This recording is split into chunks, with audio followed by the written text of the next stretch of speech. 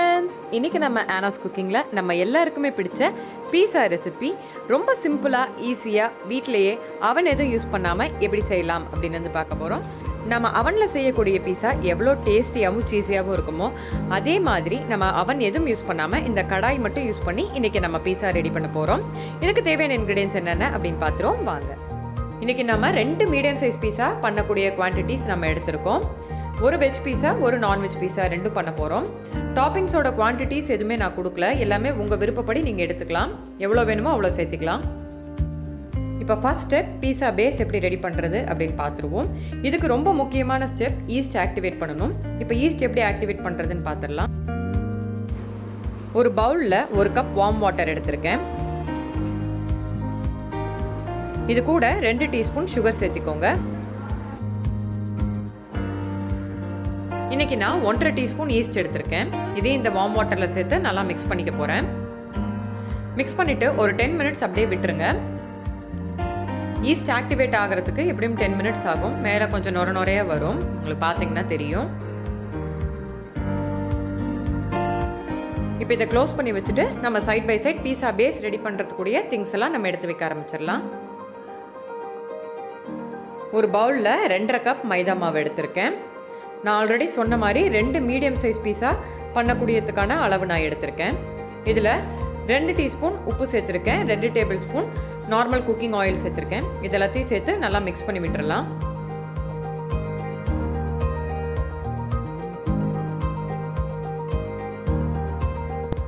அதுக்குள்ளே 10 மினிட்ஸில் நம்மளுக்கு இந்த ஈஸ்ட் நல்லா ஆக்டிவேட் ஆகிடுச்சு. இந்த ஆக்டிவேட்டட் ஈஸ்டையும் நம்ம எடுத்து வச்ச அந்த மிக்சர் கூட நம்ம சேர்த்துருவோம். சேர்த்துட்டு நல்லா மிக்ஸ் பண்ணி விட்டுருங்க.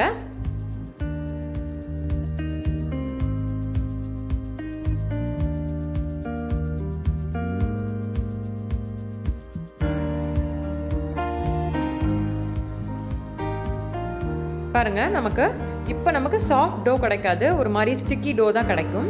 இதை நம்ம நல்லா இழுத்து பிசையணும். அதுக்கு ஒரு ஃப்ளாட் சர்ஃபேஸ்க்கு நான் மாற்றிக்க போகிறேன். இந்த மாதிரி ஒரு ஃப்ளாட் சர்ஃபேஸில் ஒரு 10லேருந்து 15 நிமிஷம் இந்த மாதிரி நல்லா இழுத்து பிசைஞ்சிக்கோங்க. ஸோ இப்படி இழுத்து பிசைகிறதுனால உங்களுக்கு இந்த பீஸா பேஸ் நல்லா சாஃப்டாக நல்லா பர்ஃபெக்டான டெக்ஸ்சரில் நமக்கு கிடைக்கும்.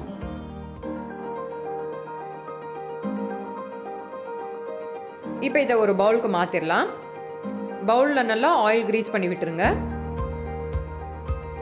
டோ இதில் பிளேஸ் பண்ணிவிட்டு இந்த டோ மேலேயும் நல்லா ஆயில் ஸ்ப்ரெட் பண்ணி விட்டுருங்க. இது நல்லா ரைஸ் ஆகும், டபுள் த டைம் நல்லா ரைஸ் ஆகி வரும். அது வரைக்கும் நம்ம ஒரு வெட் கிளாத் வச்சு இதை அப்படியே நம்ம மூடி வச்சிடலாம். எனக்கு சரியா 2 ஹார்ஸ் ஆச்சு.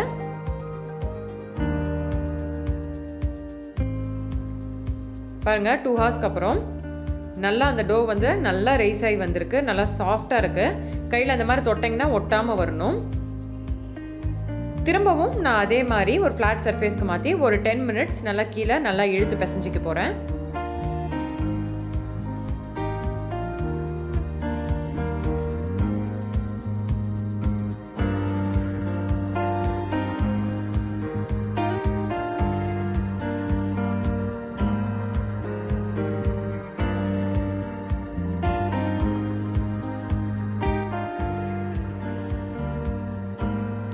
அவ்வளோதான், இப்போ நம்மளுக்கு பீஸா பேஸ் ரெடி ஆயாச்சு.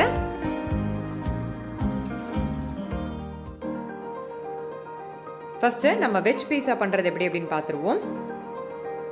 நம்ம எடுத்து வச்ச அந்த டோவை நான் 2 பார்ட்டாக பிரித்து எடுத்திருக்கேன். இந்த மாதிரி ஒரு ஃப்ளாட் பிளேட் எடுத்துக்கோங்க. ஆயில் கிரீஸ் பண்ணி விட்டுட்டு நம்ம எடுத்து வச்ச அந்த டோவை இந்த மாதிரி நல்லா கையிலேயே நல்லா ஸ்ப்ரெட் பண்ணி விட்டுருங்க.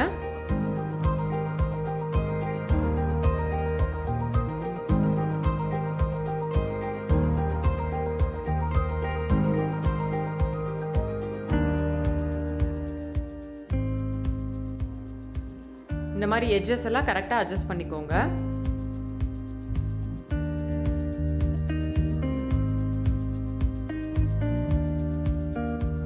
அப்புறமா ஒரு ஃபோர்க் வச்சு இந்த மாதிரி குத்தி விட்டுக்கோங்க அங்கங்கே.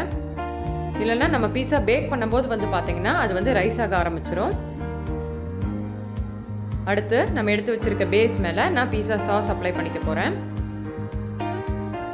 நான் கடையிலேருந்து வாங்கின பீஸா சாஸ் தான் போட்டிருக்கேன். நீங்கள் வீட்டிலே கூட ரெடி பண்ணிக்கலாம். அப்படி இல்லை எதுவுமே கிடைக்கல அப்படிங்கிற மாதிரி இருந்தால் நீங்கள் நார்மல் டொமேட்டோ சாஸ் கூட அப்ளை பண்ணிக்கலாம். பட் அந்த பர்ஃபெக்ஷன் கொஞ்சம் வராது. நெக்ஸ்ட்டு நான் மொசரல்லா சீஸ் ஷ்ரெட் பண்ணி எடுத்து வச்சுருக்கேன். அதையும் இது கூட சேர்த்துக்க போகிறேன். மேலே இந்த மாதிரி ஸ்ப்ரெட் பண்ணி விட்டுருங்க. நெக்ஸ்ட்டு வெஜ் பீஸாங்கிறதுனால நான் பன்னீர் எடுத்திருக்கேன். பன்னீரை குட்டி குட்டி க்யூப்ஸாக கட் பண்ணி எடுத்துகிட்டு just chilli powder, pepper powder, salt சேர்த்து ஆயிலில் டீப் ஃப்ரை பண்ணி எடுத்து வச்சுருக்கேன். அதை இது மேலே டாப்பிங்காக சேர்த்திக்க போகிறேன். பன்னீர் மட்டும் கிடையாது, நீங்கள் மஷ்ரூம் இருந்துச்சுன்னா மஷ்ரூம் சேர்த்துக்கலாம். இல்லை ஸ்வீட் கார்ன் இருந்ததுன்னா அது கூட சேர்த்துக்கலாம், நல்லாயிருக்கும். ஸோ டாப்பிங் வந்து பார்த்திங்கன்னா ஃபுல் அண்ட் ஃபுல் உங்களுடைய ரெக்குயர்மெண்ட் பொறுத்து உங்களுக்கு என்னென்ன வேணுமோ அந்த மாதிரி நீங்கள் யூஸ் பண்ணிக்கோங்க. இது மேலே நான் கேப்சிகம் சேர்த்திக்க போகிறேன். 3 கலர்ஸ் எடுத்து வச்சுருக்கேன். மிக்சட் கலர்ஸ் இருந்தால் நல்லாயிருக்கும்னு சொல்லி கேப்சிகம் சேர்த்தாச்சு. அடுத்தது ஆனியன் இந்த மாதிரி ஸ்லைஸ் பண்ணி எடுத்து வச்சுருக்கேன். அதையும் இது கூட சேர்த்துக்க போகிறேன்.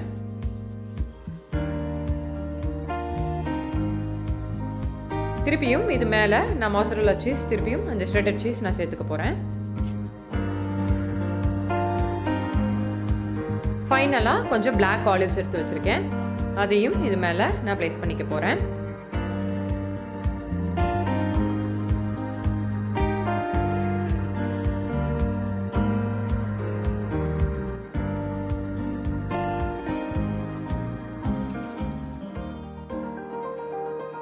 அவ்வளோதான். இப்போ நம்ம பீஸா பேக் ஆகிறதுக்கு ரெடியாக இருக்குது. நெக்ஸ்ட்டு பீஸா பேக் பண்ணுறதுக்கு இந்த மாதிரி ஒரு பெரிய கடாயில் நான் சால்ட் கொஞ்சம் ஃபில் பண்ணி ப்ரீ ஹீட் பண்ணிக்க போகிறேன். ஒரு 15 மினிட்ஸ் மீடியம் ஃப்ளேமில் மூடி வச்சு ப்ரீ ஹீட் பண்ணிக்கலாம்.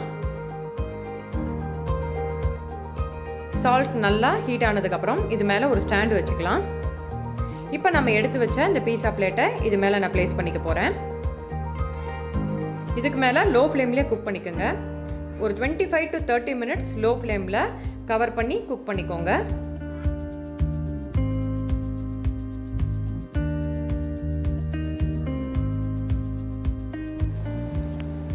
இப்போ ஒரு 30 மினிட்ஸ் கழிச்சு இந்த மாதிரி 4 கலதை ஒரு நைஃப் யூஸ் பண்ணி குத்தி பாருங்கள்.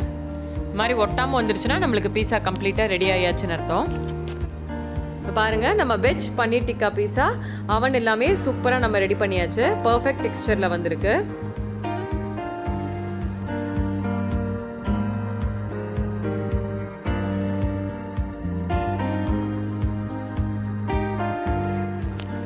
நெக்ஸ்ட்டு நம்ம நான்வெஜ் பீஸா ரெடி பண்ணிக்கலாம். இதுக்கும் நான் வெஜ் பீஸாக்கு ஃபாலோ பண்ண அதே ஸ்டெப்ஸ் தான் ஃபாலோ பண்ண போகிறேன்.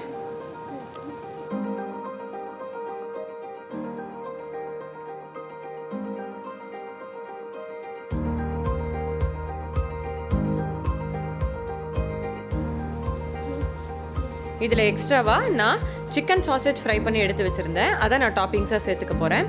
நீங்கள் சிக்கன் சாசேஜ் கிடைக்கல அப்படின்னா நீங்கள் குட்டி குட்டியாக சிக்கன் பீசஸை நான் பன்னீர் சொன்ன மாதிரி chilli powder, pepper powder, salt use பண்ணி நீங்கள் டீப் ஃப்ரை பண்ணி எடுத்துகிட்டு அதை கூட நீங்கள் டாப்பிங்ஸாக யூஸ் பண்ணிக்கலாம்.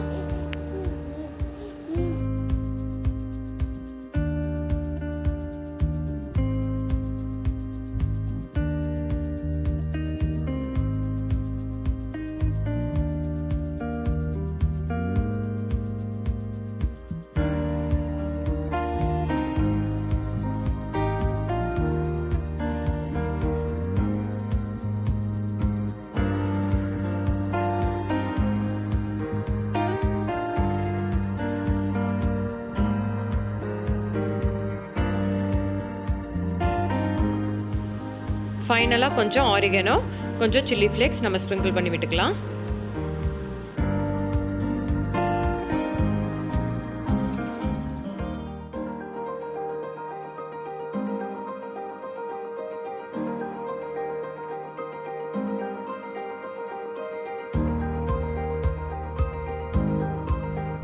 இப்போ அதே மெத்தடில் நம்ம நான்வெஜ் பீஸாவும் ரெடி பண்ணியாச்சு. பாருங்கள் எவ்வளோ சீஸியாக எவ்வளோ பர்ஃபெக்டாக வந்திருக்குன்னு. நம்ம அவன் எதுவும் யூஸ் பண்ணவே இல்லை, நம்ம சிம்பிளாக கடாய் யூஸ் பண்ணி தான் நம்ம பண்ணியிருக்கோம். இந்த மாதிரி உங்கள் வீட்டில் ட்ரை பண்ணி பாருங்கள். வீட்டில் இருக்க குழந்தைங்க, வீட்டில் இருக்கவங்க எல்லாருக்குமே ரொம்ப பிடிக்கும், ரொம்ப என்ஜாய் பண்ணி சாப்பிடுவாங்க. ஸோ இதை ட்ரை பண்ணி பார்த்துட்டு உங்கள் ஃபீட்பேக் என்ன அப்படிங்கிறது கீழே கமெண்ட் பாக்ஸில் சொல்லுங்கள். இன்னும் நம்ம சேனல் சப்ஸ்கிரைப் பண்ணாலும் சப்ஸ்கிரைப் பண்ணிக்கோங்க. மறக்காமல் இந்த பெல் ஐக்கனும் ப்ரெஸ் பண்ணிக்கோங்க. தேங்க்ஸ் ஃபார் வாட்சிங்.